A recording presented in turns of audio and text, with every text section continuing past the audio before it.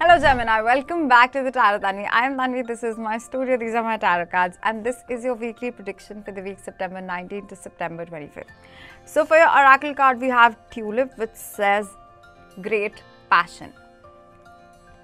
Then we have the Three of Pentacles. Then we have the Strength card. And finally, we have the Eight of Swords. Okay, so this is a very confusing message, Gemini. I feel like there's something that you're avoiding, there's something that you desire. For example, in your relationships, you know that there's a level of passion that's missing and you desire that, but you are too afraid to go after that. Because we have the Three of Pentacles, and I feel like with the Three of Pentacles, this could be like you trying to distract yourself from the real problem with your work. And especially spending time with your colleagues. So because we have the Three of Pentacles and you see like there are three people discussing a paper. So this is like you trying to find maximum amount of distraction so that you don't realize how you are lagging this level of passion in your relationships. This could be like either you've just broken up, or you desire someone and you think that you cannot get them.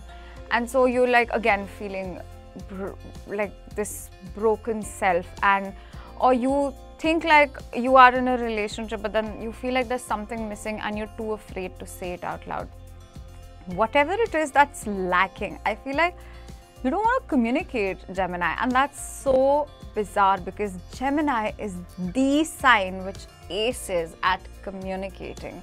So Gemini, if there's anything that you've been like trying to mask with your I'm also getting like addictions, and addiction can be like work, there are a lot of studies that prove that children the child of a person who is an alcoholic and the child of a person who's a workaholic have same mental health struggles and issues. So this is like you behaving in a similar way to an alcoholic. I do feel like maybe there could be like some substance abuse happening as well, or you trying to distract yourself from the real problem, and instead of like finding the courage or the strength to communicate it with your partner, you feel like let's just drink it out, or let's just party it out, or let's just like let me just focus it all, channel my energy into my work. Whereas a healthy level of distraction is great. I do feel like there's a strong message of you trying to avoid the real situation, or maybe there's somebody that is good for you, or you just don't feel like you have the strength to approach them because you feel like this other person that you are already in a relationship, or you feel intimidated. This could also be like a mother, because we have the Strength card. This can talk about like a Leo energy, a leadership energy.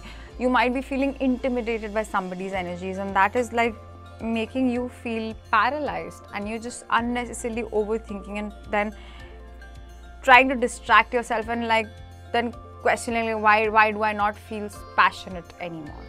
It's you stopping yourself from whatever you think you don't have. Yeah, like the answer is just like, Gemini, you ace at communication.